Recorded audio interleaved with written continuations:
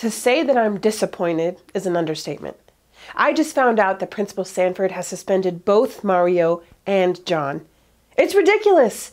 I know there is no way that John could have instigated this fight. I know this kid. I grew up with his mother. I've seen this kid grow up. In my classroom, he's respectful. He's responsible. He turns things in on time. Mario, on the other hand, I have watched unravel and become a completely different person. I don't know what the cause of it is, but I do know that he is certainly capable of instigating this fight. Principal Sanford needs to take another look at the situation and do what is right and do what is ethical.